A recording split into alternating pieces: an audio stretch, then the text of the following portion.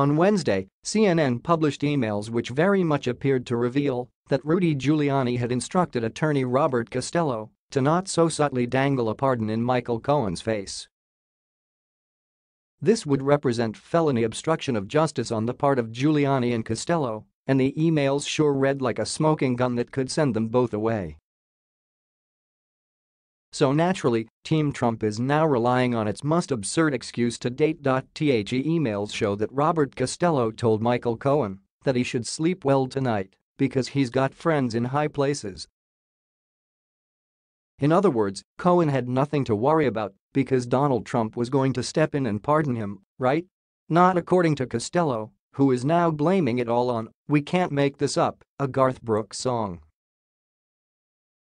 Costello is telling the Daily Beast that while these published emails are indeed real, he wasn't dangling a pardon, he was just referencing the song Friends in Low Places. No, really, this is his defense. And this guy is a lawyer, so if there were a less ridiculous and desperate defense to be had, then he'd be floating that instead. Garth Brooks is apparently the best defense available, which means he's in a really bad situation. We'll see what happens.